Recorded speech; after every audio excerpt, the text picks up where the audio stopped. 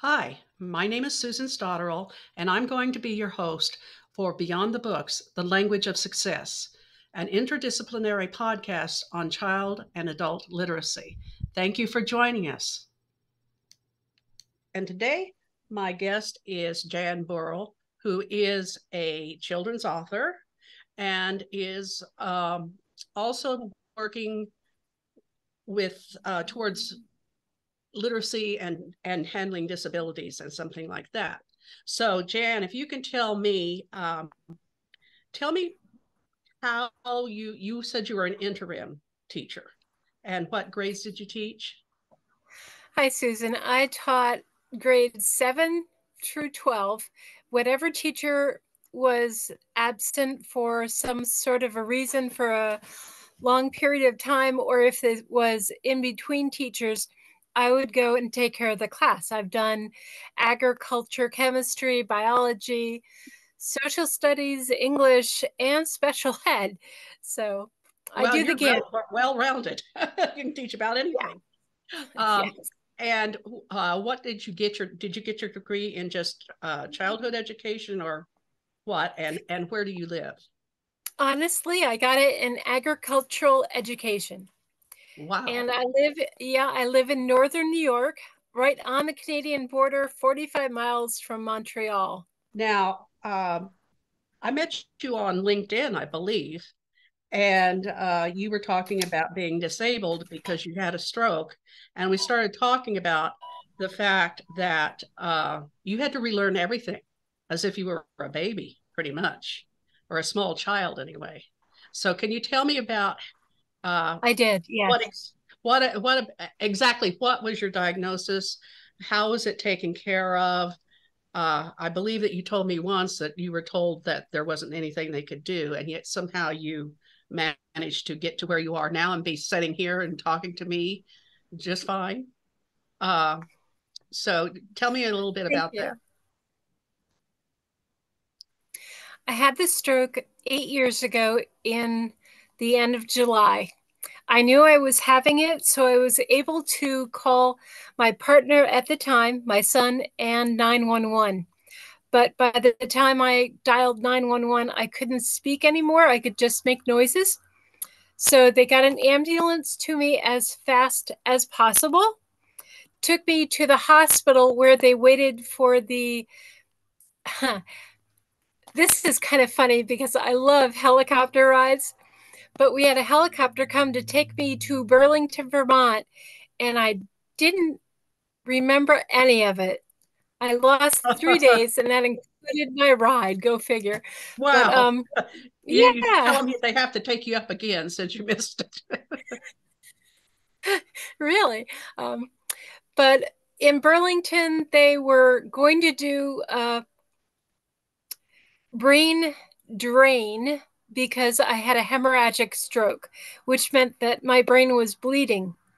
I have very delicate veins that break easily, and I was under a lot of stress with our farm. Mm. So my brain popped, basically. Wow. Does Yeah. having very sensitive veins like that give you a higher risk?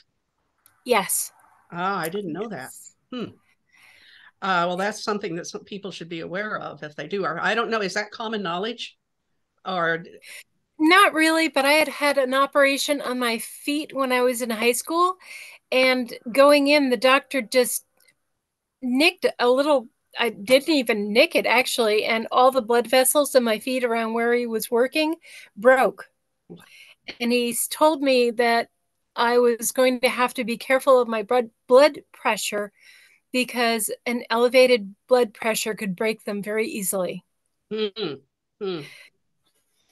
Well, and of course that would make sense because high blood pressure is often a cause of strokes. Yes, So, it is. That's right. right. I think Burlington, Vermont is a sort of a big medical center, isn't it?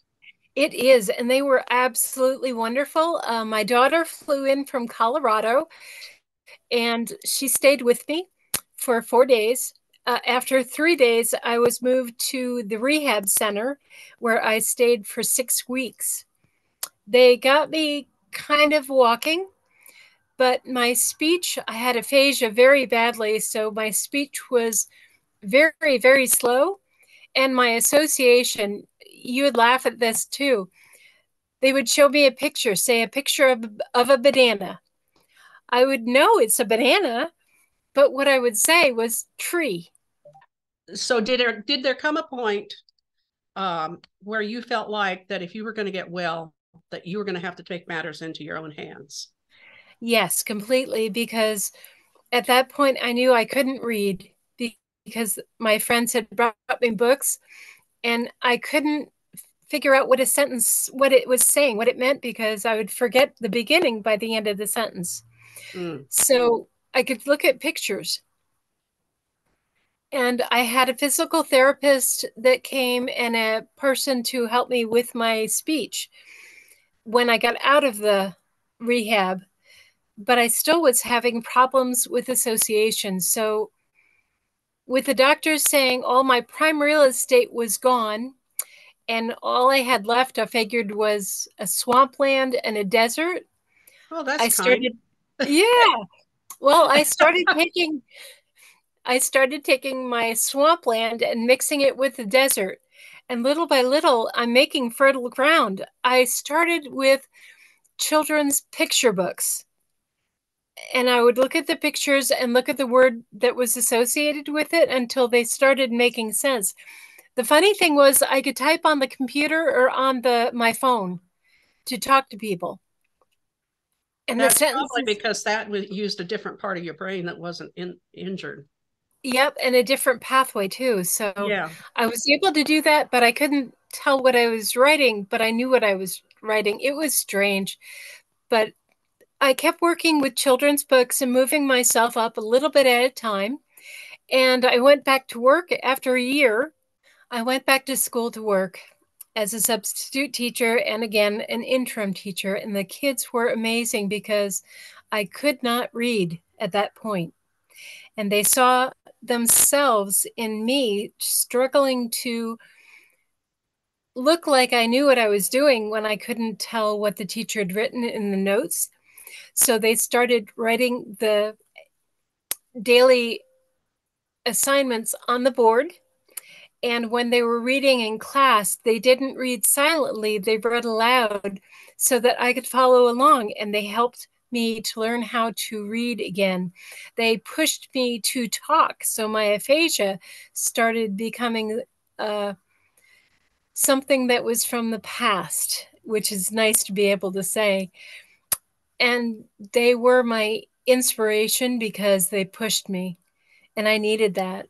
And these were these special ed kids or They were all the kids, oh especially, believe it or not, the worst kids that the teachers would tell me, watch out for them, or this one's not going to make it, so don't worry about him. And I worried.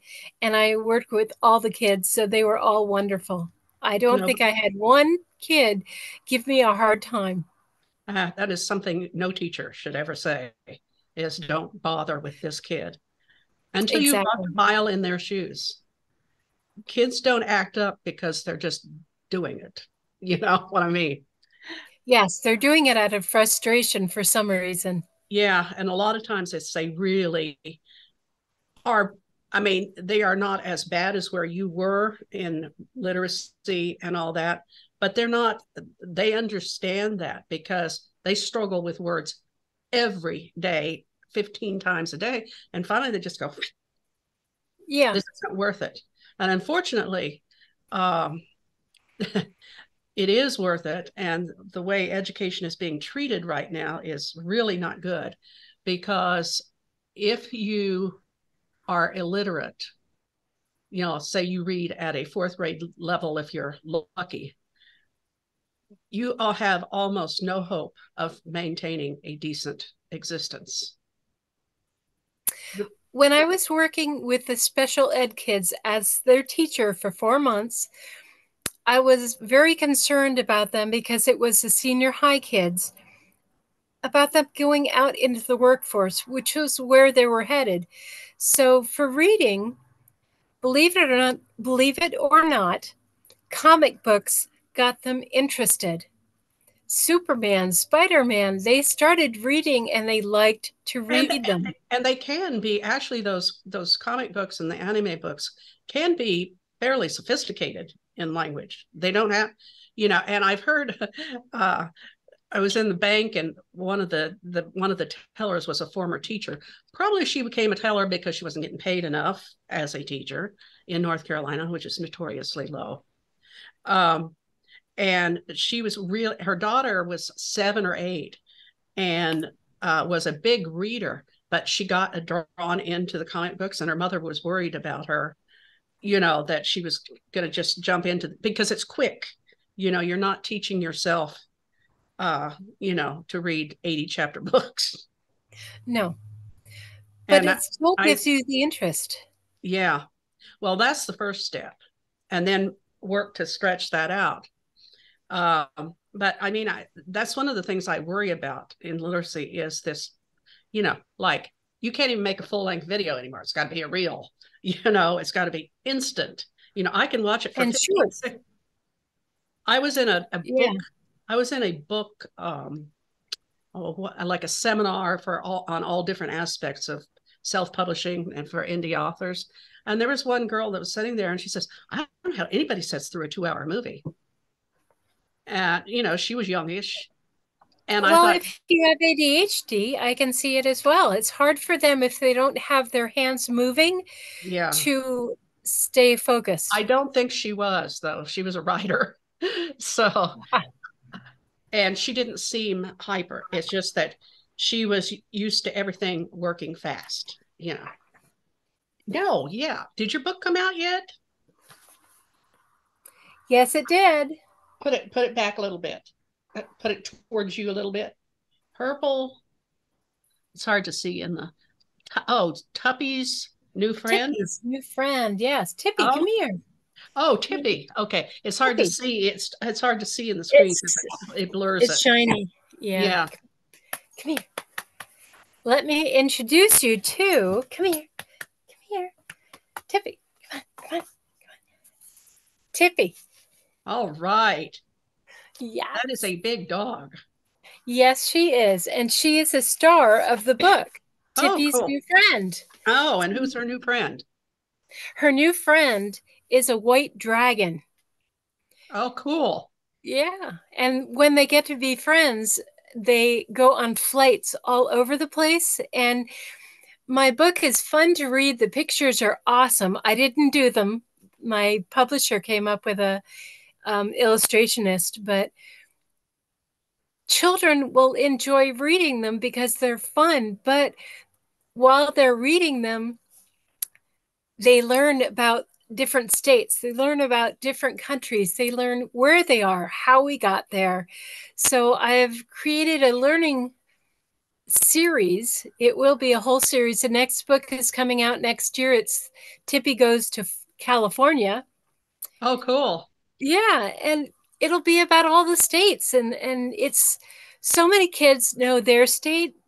They know a few other states, but not where they are or how they would get there or anything like that. So I hope to bring the country, our country, and other countries right to their hands.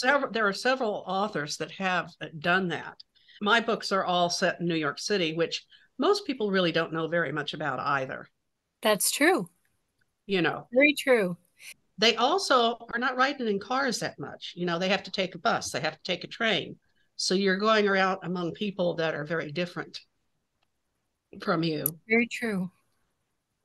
And I don't know, maybe I mean, I grew up in Western Kansas, but my uh, milieu was so small and tiny. The idea of doing something like that was just, if you wanted to go somewhere, you either rode your bike if you were old enough, or you got in the parent car and your parents took you. That was it. I think it is there.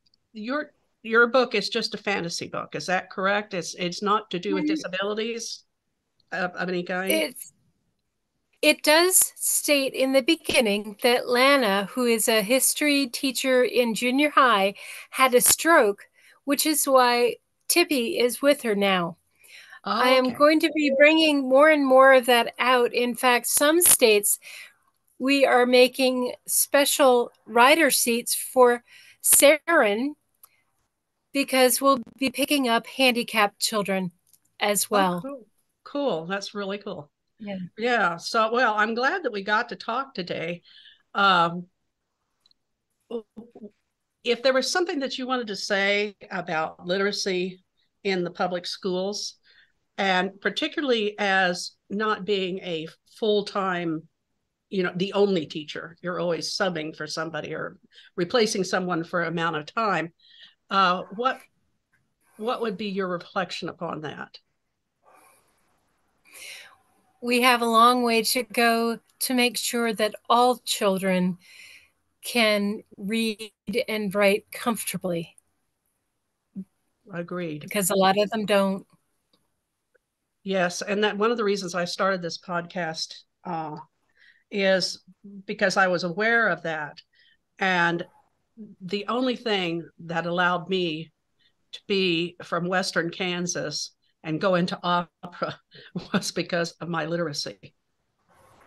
And My lit- also through that I understood that because I went to a state school for undergraduate instead of a conservatory, the education process was not as rigorous. So when I did go to a conservatory, I had to do remedial work, like 18 hours worth of remedial work, in addition to a full master's program.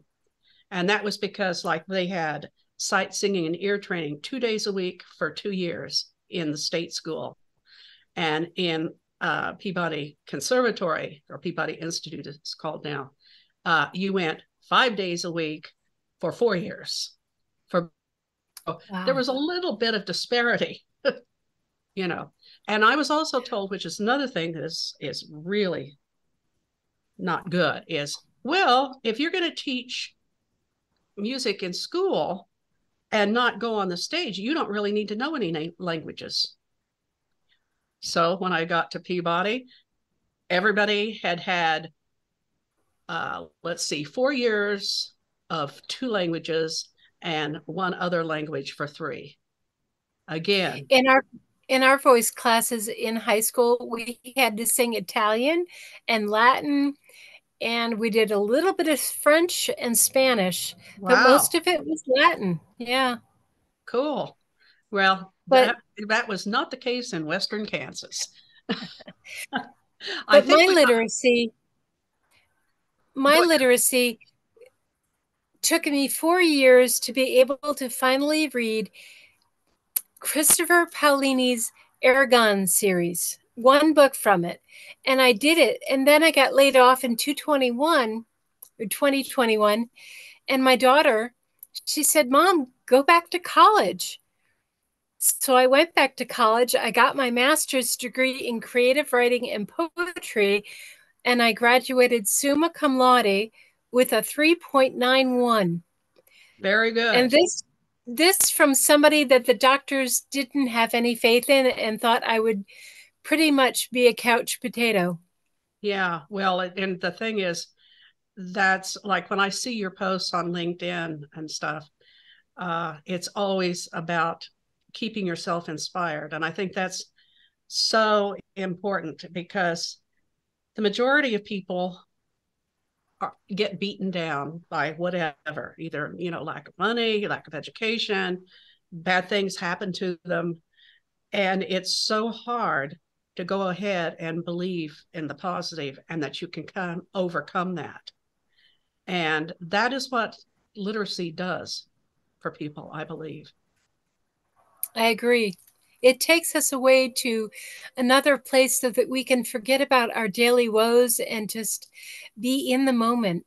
Maybe we'll chat again. It'll be fun when we get a little bit further down the road and see how things are going and what we've learned. Sounds good. All Sounds right. good. All right. Well, thank you. You're And welcome, Susan. Thank you for Miss Trish, having me. okay. I'll see you again sometime. Well, I'll see you on LinkedIn or whatnot. But anyways, good to have you. And I'm really glad you could come talk with me.